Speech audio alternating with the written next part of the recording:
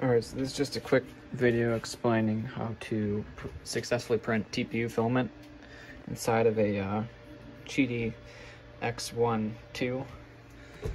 It'll probably work for X1s also, but you know, so here's TPU filament. Basically the problem is in this extruder is it'll get kinked right in between here, and it'll stop printing like mid-print.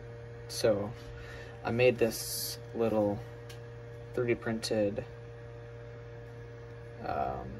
like spacer, I guess. I printed an ABS on here, but it basically goes, it goes on top of that ridge in between the plastic of the extruder.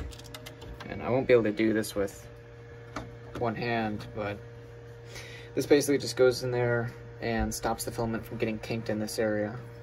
I'll post a link in the description for it, but I just thought I'd make a video on it. Alright, yeah, so here you can see I just installed it. Right underneath here.